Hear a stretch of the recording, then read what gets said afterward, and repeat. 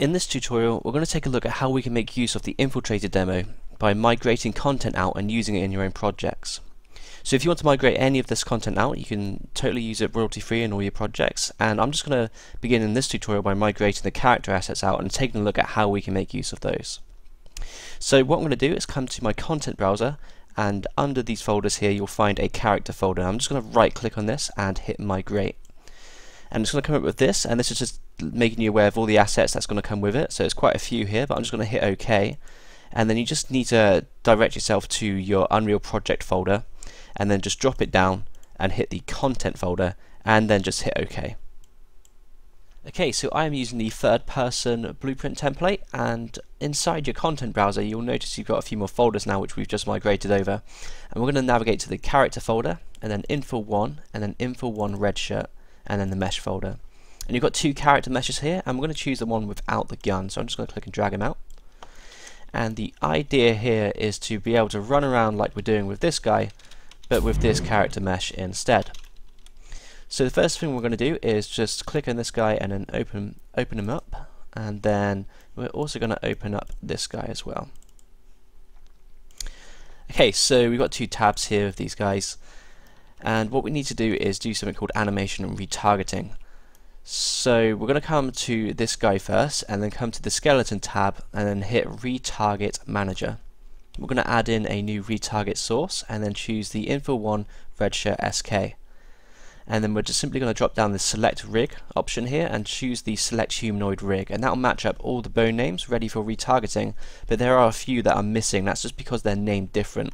For example, on Epic Skeleton they've called it upper arm L, but on the Infiltrator demo guy they've called it shoulder R or shoulder L, so we just need to match these up. So upper arm L is going to be shoulder, and then lower arm L is going to be elbow, and then hand is going to be the wrist, and then upper arm R is going to be the shoulder again. We're just going to match these over for this side.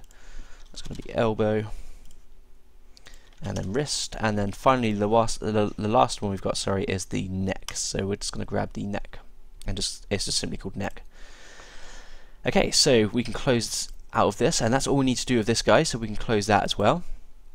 And we need to set up the retarget manager for this guy as well. So we're going to come to the skeleton tab, hit Retarget Manager and add a new retarget source, and then choose that same mesh, drop down the select rig and then choose the select humanoid rig. And because this guy is built upon the Epic skeleton, it all matches up perfectly, so we don't need to do anything else. We can close these windows.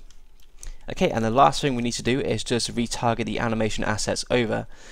So come to your content browser, and then if you're using the third person template you can come to the mannequin folder and then the animations folder, and you can see you've got the animation assets here. And so for example you've got the run and the walk, and they're already built up with a animation blueprint, so we don't need to set up an animation blueprint or anything. We can simply retarget this animation blueprint all the way across to the other character. So just right click on it, come to retarget anim assets and just click this button here.